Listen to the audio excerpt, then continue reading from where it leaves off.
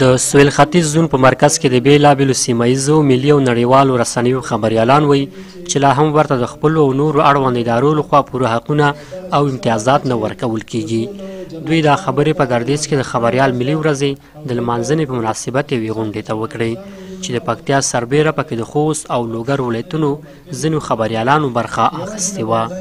دوی وایي چې له خپلو ادارو پرته خپل رسنۍ خپلو خبريالانو ته پر وخت معاش نه ورکوي او ان کاري او حقوقي تضمین ورکوي.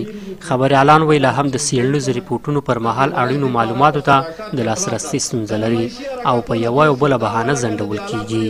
په ټوله کې د خبريالانو د ژوند او هغه حق او حقوق چې باید دوی ته ورکړل سوي وای د خپلو رسنیو د هغو ادارو چې دوی ورسره کار کوي په ولایاتو کې هماغه نه ورکول کیږي. څومره امکانات چې دوی ته په د کار په وخت ورکول کیږي هغه هم پر وخت نه ورکول کیږي ډېری خبريالانو ته، او یا که ورکول کیږي هغه په هغه اندازه نه دي چې دوی مثلا ګټه ترې واخلي او یا د دوی په ورځني ژوند کې په کار. موږ په پکتیا کې ګڼ شمېر غږیزې رسنۍ لرو، ترڅنګ یې چاپي رسنۍ لرو.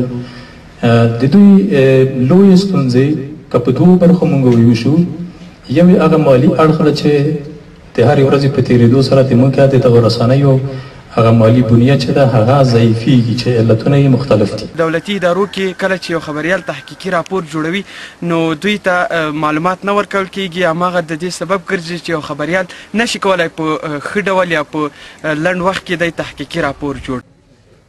مدني فعال فرید احمد تسکین پر رسنیزو بنسټونو او ادارو نیوکه کوي چې خبريالانو ته لا هم کافي کاري او د ژوند د مسؤلیت او مالي بیمې اسانتیاوې برابرې کړي نه دي. موږ د رسنیو له مشرانو نه زموږ غوښتنه همدا ده چې د خبريالانو د کاري ساحې تضمین او همدا ډول د دوی بیمې لپاره اقدامات وکړي تر څو چې دوی ژوند حق او حقوق برخمن شي. د پکتیا والی شایم خان کټوازی په پکتیا او د زون کې د پکتیا د خپلواکو خبريالانو له ګډ مرکز یا پکتیا پرس د خبريالانو فعالیت وستایه او ویل چې ډیر وخت ورته د خلکو مهمه غوښتنې او ستونزې له دې لارې شریکې او حل شوي دي. قومندان صاحب وویل هغه د ټولو امنیتیانو په نظامیانو په نمایندګیان دا خبره وکړه چې موږ ژمن یو دې ته نور ضرورت پکې نشته. او ملکي رئیس صاحبانو که شاروال صاحب یا رئیس صاحب د اطلاعات کلتور رئیس صاحب انکشافیات ناست هغوی نه شریکول، د هغوی معلومات له ما سره مستضعین د سر شریکوم. کټوازي خبريالانو ته د معلوماتو پر ورکولو په ټینګار سره وویل چې د خبريالانو د ژوند خوندیتوب مهمه مسله ده. امنیتي ارګانونه د خبريالانو د مسؤلیت هڅه کوي.